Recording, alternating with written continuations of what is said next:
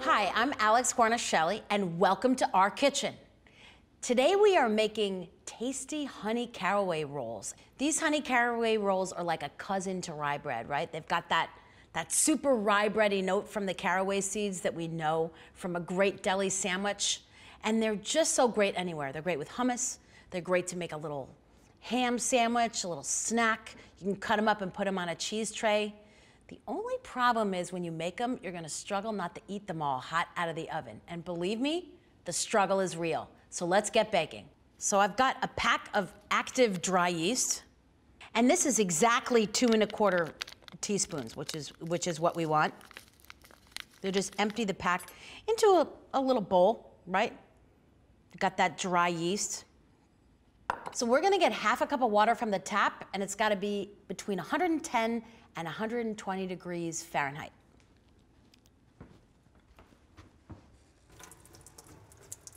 Okay, so we've got that warm water from the tap.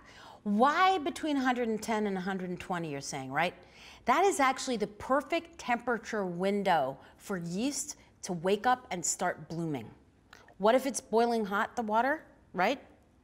Then the yeast dies, because it's like, oh, this jacuzzi's too hot for me, I'm out. If it's too cold, the yeast doesn't set itself into motion. It just stays napping at the bottom of the bowl. So literally take the temperature of your water with any type of thermometer, and you want it to be between 110 and 120. And then pour it right in, and pour it over the yeast and down the sides of the bowl so you trap any bits of dried yeast and get them all into the water and submerge. And then just take a fork or a little whisk or something and just give it a little stir until the water becomes kind of murky and cloudy and you see the yeast is starting to dissolve.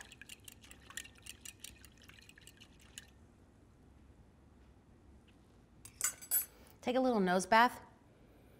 It should already smell like the beginning of a delicious honey caraway roll.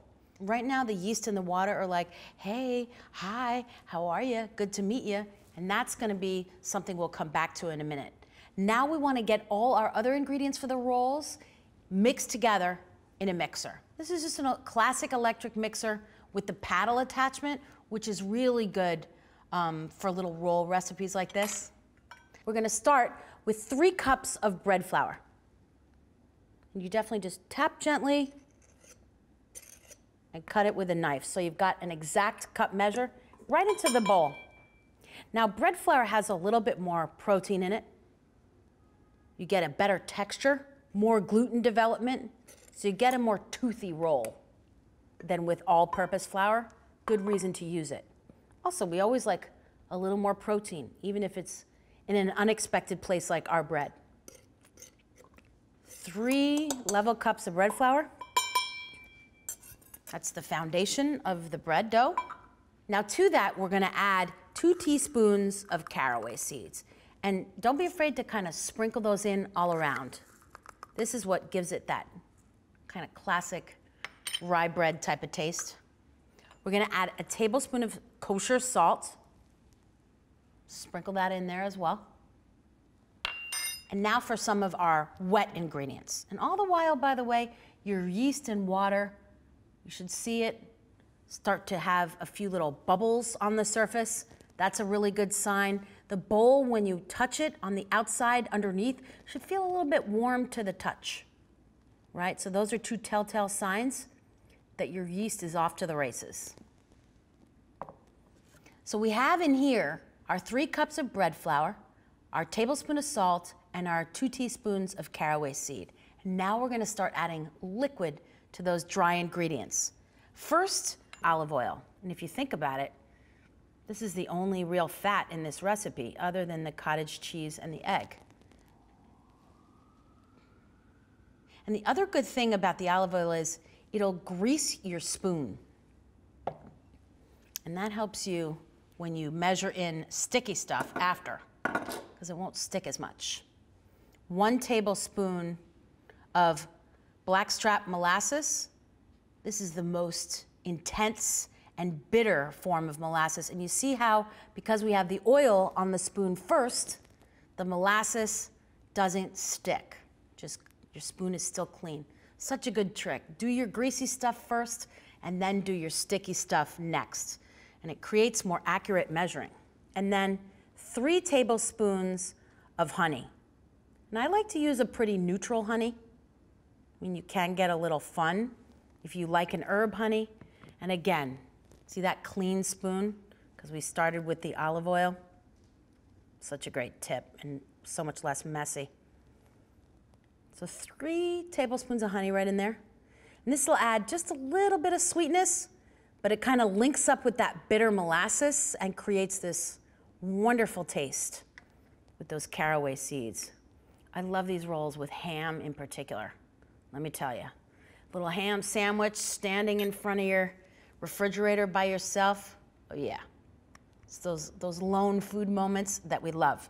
Now to that, we're gonna add a cup of cottage cheese, full fat, plain. Don't go for the blueberry stuff or anything here. Cottage cheese has a lot of protein, right? Adds a lot, but it also lightens and creates this wonderful texture. Just right in there, 1 cup.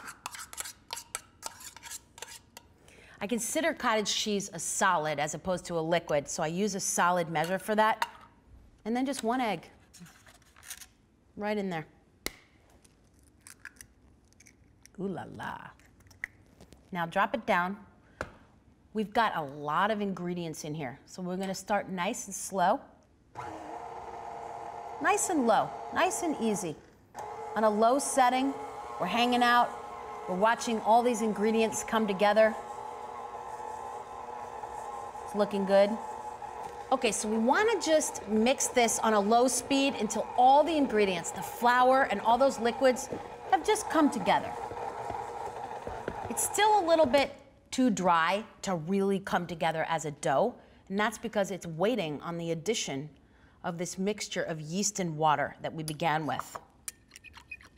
Just give it a little stir, just to make sure the yeast is all mixed together. And with the mixer on low, just pour this yeast and water mixture right into the dough mix. Nice and easy.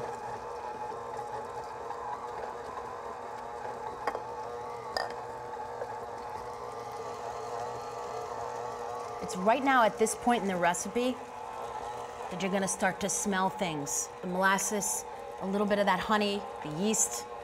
It's gonna smell right at this moment like dough. And if it means it's dough, we're gonna have to proof it, which means we're gonna have to give it time for all these ingredients to rise, right? So we need somewhere to house that dough, right? I've got a medium-sized bowl. Put a tablespoon of olive oil into the bowl, and just with a brush, brush the bottom and the sides of the bowl, very important. Now, the olive oil, of course, makes the dough taste better. But more importantly, the reason we oil the bowl is so that as the dough is sitting in here and rising, it doesn't stick to the sides of the bowl, right? Because they're oiled. And that allows it to just keep rising and rising instead of sticking and not being allowed to grow larger in volume. So this oiling the bowl, it's not just for flavor or romantic reasons. It's also so that the dough can fully rise freely in the bowl. And we're gonna let this dough rise for about 1.5 to 2 hours or until it just about doubles in size. Now that's that telltale sign, right? When the dough's like, you hear the mixer kind of bumping along, you can just feel that the dough has come together and it's ready. Clear a little space. Totally normal, by the way, when you're cooking, to need to clear stuff, right? So we have our bowl ready and our dough. Ooh la la. It's okay if it's sticking to the paddle. Don't worry about that. Take the bowl off. Get a spatula or something so you can get the rest of the dough off the paddle, because we want all of this. We want to eat this. You can use your hands, you can use a spatula, whatever you're more comfortable with. The dough should be pretty sticky, and it should smell good. Just smell like something you want to eat already. Like you might eat a little of this raw. I mean, it's not exactly cookie dough, but close. Scrape down the sides a little bit, right? We're gonna start to gather this dough into a ball. You can do this with your hands or you can do it with a spatula. Now at this point, I wanna lift the dough up out of the bowl and into its little oil bath, right? So I'm actually gonna flour my hands a little bit. Feel free to do that so that your hands don't stick. And then use that flour-covered hand to just lift the dough right up out of there and right in our bowl with the olive oil. Beautiful. Looks so good. Okay. And now we're just gonna cover it with a towel, leave it by the stove where it's kind of warm, and let this double in volume. It should take about an hour and a half to 2 hours. Now's a good time to pause, and when we come back, we'll punch down that dough, roll, bake, and eat. All right, so here we are. And you know, bread dough is a process, right? I've been letting this dough, and so have you, proof for about, I don't know, almost 2 hours, right, in our oiled bowl. And you can see it's doubled in volume. That's what we're looking for. But this is only our first proof. First rising, put a little flour on my hands, just a little bit, so your hands never stick. And just essentially press down the dough. Some people like to punch it. No need to be violent. Just press some of that air out. You can even pull it a little bit from the sides of the bowl to make sure that it's not sticking too much. We're gonna cover it and let it rise again for another hour. And again, near the oven where it's warm in your kitchen is helpful. No need for direct sunlight or anything. Just wherever it's kind of warm in your kitchen is helpful. So I know you're gonna pause here and let your dough proof another hour, but I'm gonna keep on going with another batch of dough that is already risen for that second time. So for the second rise, we don't necessarily get another doubling in volume, but it's definitely gotten some more puff out of it again. Just take a minute to smell the dough. I know we haven't cooked it yet, we haven't formed the rolls, but it's still really delicious smelling. I have 2 trays. We're gonna make 8 larger rolls with this. Just to get ready, we're gonna, again, brush a little bit of olive oil on the bottom of 2 baking sheets. We're gonna make 8 rolls. We're only gonna put 4 rolls on each baking sheet. We're gonna give a lot of room in between each. That's gonna allow for more browning and not so much steaming, right? Because we wanna get a nice crust on these rolls. And this is so fun. It's like finger painting, right? So we have our second baking sheet, a little bit of oil, just enough to grease the bottom surface. We're not gonna go up on the sides of the baking sheet, so don't worry about it. So satisfying to make your own bread like this. And again, these rolls, I mean, from a cheese tray to some sandwiches, even on the table as dinner rolls for something extra special, so good. Okay, 2 oiled baking sheets kind of hanging out nearby in the wings, and our dough that is proofed for a total of almost 3 hours. We proofed it for an hour and a half, almost 2 hours, pressed the air out of it, proofed it again for another hour, and now we're ready to roll. What do we need to roll bread really, or roll dough, right? Not much. A clean flat surface, some extra flour so that the dough doesn't stick as we're rolling it. I like a little bench scraper, one of these guys, just to cut the bread into pieces and scrape up. You can also use a chef's knife if you don't have one of these, no biggie. Just on the surface, and then turn the dough out. Nice and easy. And you see, because of that olive oil, your dough will just slide right out neatly, right out of that bowl. So satisfying. Okay. Now this dough has had quite a workout already, so there's no need to overwork it here either. cut it in what looks like about half to you with the bench scraper or a chef's knife. You can even put your flour in something big enough and dip that bench scraper or knife in flour to make cleaner cuts and prevent it from sticking. It took me a long time to learn that one. And then just cut the dough, imagining that we're gonna make 8 rolls. Just cut it in 8 pieces, okay? So we're ready. Our oven is preheated at 400 degrees.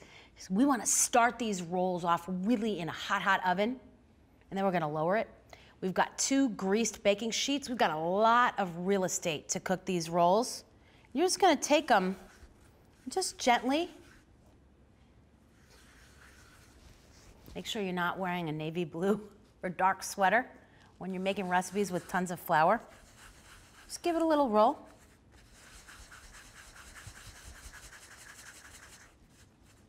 I'm already hungry. This looks like it's a little bit big. If it looks like you didn't break them all evenly, by the way, you can tear off a little piece of dough and give it to a smaller one. Don't worry about being perfect. Just gently roll a little bit. You see we've got a little bit of flour, which keeps the rolls from sticking. If your hands start to stick, gently dip your hands in the flour. Do you see how I'm just kind of kneading them and making them a little bit round? It's like steering wheel, same kind of feeling. They don't have to be perfectly round, close enough. I like when homemade bread has that kind of hand-rolled vibe, you know, a little uneven, a little crooked, you know, a little bless your heart. Did you see how I'm pressing a little bit as I roll too? Just to make it a little round, just gently. See that? And then again with the rest. And actually that oil we use to coat the bowl really helps you out here. You don't need that much flour. Use a little bit to keep it from sticking, but don't use too much flour or your bread will be doughy and covered with flour when you take them out. We don't need that. There's enough flour already in here, right? So fun.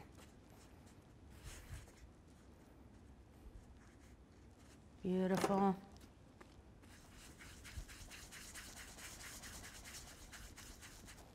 Oh, yeah.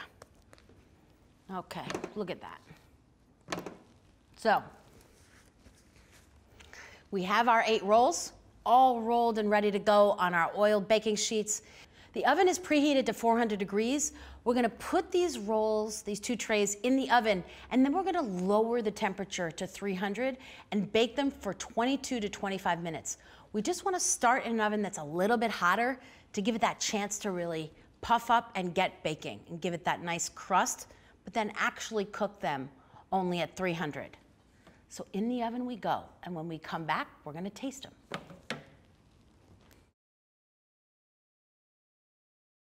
So here are our rolls, so exciting, hot out of the oven. You can see they've got a nice brown crust on top, a little bit of that baked crust even underneath them. And I like to just put them together in a little basket, even if I just eat the whole thing myself after. It's a nice idea for presentation.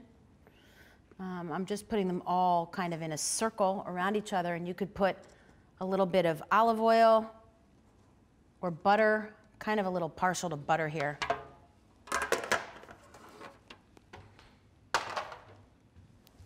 So we've got, look at that, our little basket of rolls, and it's kind of cool. I mean, you take a step back for a minute and you look at what you achieved. Yeah, this is totally something that we often just buy at the store, a pack of rolls.